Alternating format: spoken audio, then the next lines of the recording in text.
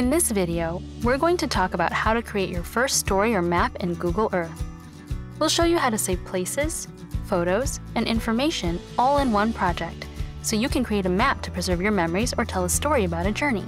See where your imagination takes you. To start creating, click on Projects. Click New Project. Click the pencil icon to give your project a title and description. You'll notice that your edits are automatically saved as you work. You can start by searching for a place you'd like to add. When you've found a place you like, click the Add to Project button. Save that place to your project. You'll see the place appear in the list of features in your project. Let's add one more place. In addition to searching for places by name, you can drop a place mark directly on the globe with the Creation toolbar. Select the Add Place Mark button and click on the globe to add the place mark.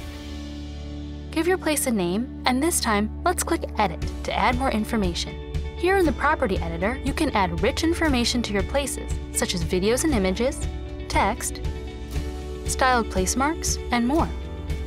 You can even add an amazing 3D view to your place by tilting the map and clicking Capture this view. You can continue adding places to your project, including lines, shapes, and street view. You can share your project with a friend by clicking the Share Project button. To see your finished project, click Present. Use the previous and next buttons in the table of contents to journey through your project.